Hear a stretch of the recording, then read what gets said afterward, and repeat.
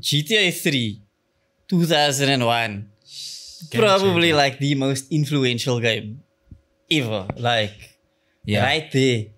Guys, you don't understand how mind-blowing this game was. 3D open world. And they just like, yeah, go do your thing. Wow. It was mental. And also, they think of they gave you guns that responded differently. They gave you weather that responded differently. They gave you cars that all responded differently. There was outfit. Was there outfit changes? No. No, not in 1. Not in 3. Yeah, but talking about the radio, back to that, I feel like we're going to be all over the place for this. But anyway, even in the 1 and 2, music was always on point. The talk radio was always like, they spent so much time giving you other parts of the game that made the experience within the game so much better as well. The talk radio in, I think it's Vice City. And even not even talk radio, when they would call back after the song, where they would go back to the DJs, they spent time making those things. Absolutely. I don't think there is a other game that gave you so much other sideline content that just adds to your actual thing. Yeah, it just makes the world feel lived in. It makes the world feel alive. It existed before you and it exists after you as well. And even when you're not playing, you're like, I wonder what the radio DJ is saying right now. Like, yeah, it feels like it carries on without you. It's like, it's that sense of like, it's moving, like the world is moving without you, which was super jazz. And it's also the thing of, if you change stations, the song doesn't start when you change the station. Yeah. It was just always running. Yes.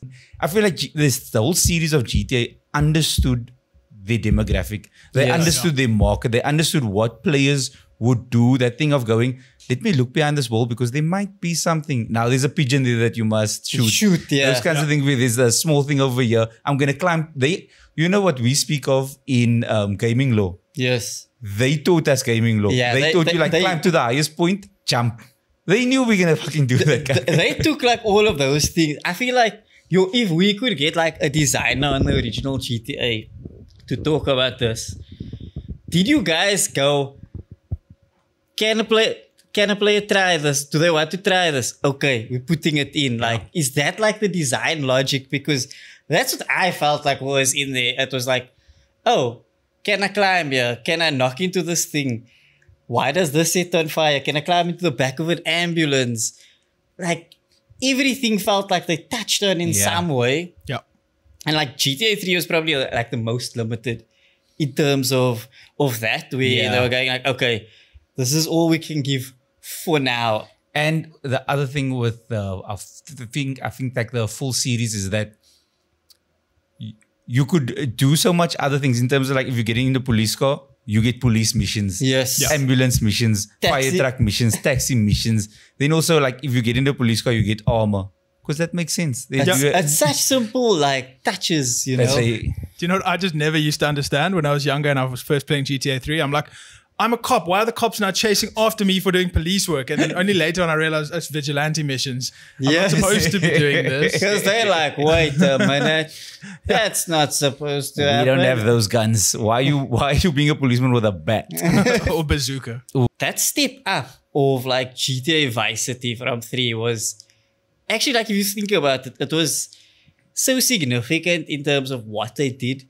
They added like a proper named character with speaking lines, like Tommy Vercetti, and like a proper like fleshed out story like about him kind of getting back into Vice City and taking over. That alone was amazing. Then I remember you could buy property in this game. Oh yes. Because you could buy your hideout. So you had to like go do the crime, like go make your money.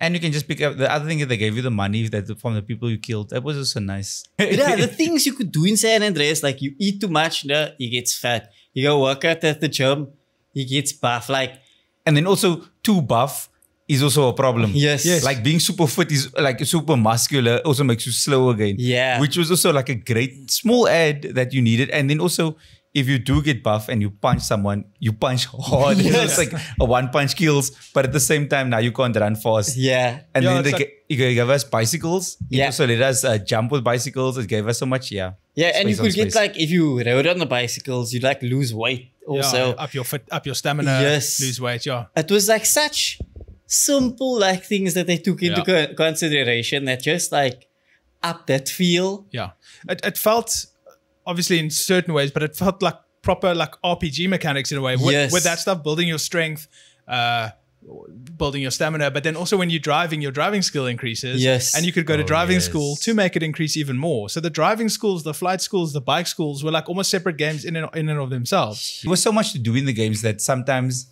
I didn't feel like I needed to do. That's what it always felt like. And I think that kind of that inspired like this wave of like open world games where it's just like, go just do your own things, man. Yeah. Like go explore, go have fun. It's not about finishing the game. Yeah. It's about just enjoying yourself.